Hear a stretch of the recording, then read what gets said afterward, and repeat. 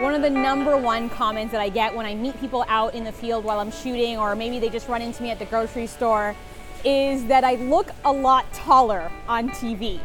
I am 5'1", so sometimes I need a little bit of help. The secret is I spend a lot of time standing on different things to be able to get the shot of something behind me. So sometimes I'm standing on an apple box like I was on election night. Sometimes I'm standing on the case for a lighting kit. That's what I was doing on the Danforth once. I had to use a step ladder once so that I could see the DVP behind me. One time we even used a picnic bench so that I could stand on that and get a shot of the school behind me. One of my family's favorite photos of me as a kid is one of me and my sister when my mom dressed us up in these pretty dresses and she wanted to take a picture of us on the balcony.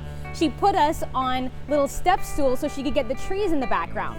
Well, I started screaming bloody murder. I thought I was gonna fall to my death.